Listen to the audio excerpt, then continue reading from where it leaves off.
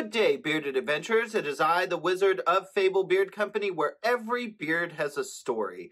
Today, I'm going to show you why we use them and how to use restrictor tops. May your beard be forever blessed, and treasure forever upon your door.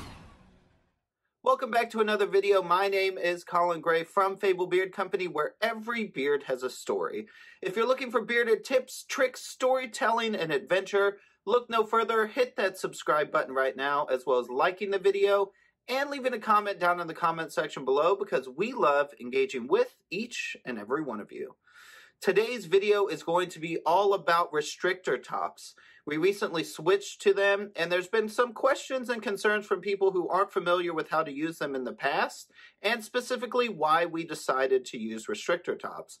We did have a video on this a little while back, but I thought I'd give you a little bit more of an in-depth instruction on how to use these restrictor tops. So this is your traditional bottle of beard oil.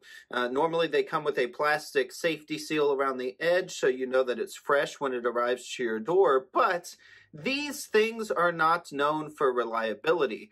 There is a lot of things that can go wrong within this top here, specifically in the shipping process.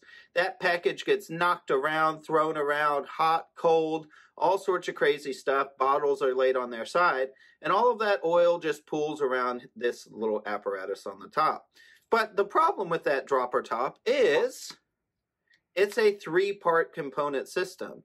So you can pull this out here, and all of these little pieces have the ability to leak or break. So after years of having them, and after years of replacing orders with them, just for leakage and whatnot, we decided to go ahead and just get rid of them. So instead, we switched over to this restrictor top. Now, I'm going to show you with a normal bottle of beard oil first. This one here is the Wizard that is coming out on April 2nd. And when you open up your bottle, when you get it home, you'll notice this initial seal.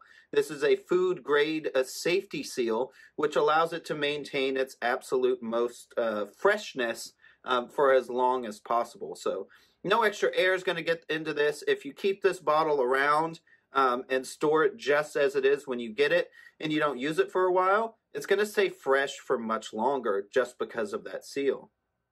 So, but you've got your new beard oil and you want to break right into it. So what are you going to do? You're going to see a little baggie. Every single bottle of beard oil that you buy with us, you should have a little baggie to go along with it. You might have to search around in the crinkle paper, you might have to search around in the crinkle paper, but it will be there. It'll be inside your package. And you want to break out that little piece of plastic here and go ahead and pull off your seal. Once your seal is pulled off, you'll notice that the restrictor top here has a smaller end and a larger end that goes on top. And what you're going to do is you're just going to set it nicely on top there, and then give it a few pushes down, 1 click, 2 click, 3 clicks, and it's in there. And that's all. It's never going to come out. Well, you could pull it out, but it's going to be really hard to do. And then you may ask yourself, well, how do I get the beard oil out, and how do I know how much to use? It's just kind of a feel thing. It's not really that difficult. You can turn it upside down. You can shake it if you want. I like to give it a few taps, and you'll see it come out there on the bottom.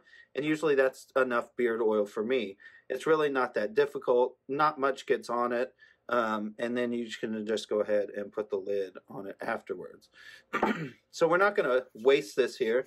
I'm going to go ahead and put it into my beard. I might as well smell like a wizard if I'm going to be the wizard. So it's pretty much that easy. Restrictor tops are not too terribly difficult. They do have another seal inside the cap, which allows you to maintain that freshness even after you put that in there. And overall, it's just a much better system once you get down to using that versus the dropper. You know, you don't really want to put stuff directly down in on that anyways. Most people rub it into their hands and then get their fingers in their beard and then work it through afterwards as well. So once again, my name is Colin Gray from Fable Beard Company, where every beard has a story. Please put it down in the comment section below. Do you prefer restrictor tops? If you've used droppers for a long time and you switched over to the restrictor since we did, are you enjoying them? How easy are they for you to put in? Do you like the seal that's on top of the bottle? We're just interested to know. As always, you can click that button in the top right-hand corner, and that will take you to a playlist of all of our other beard-related videos.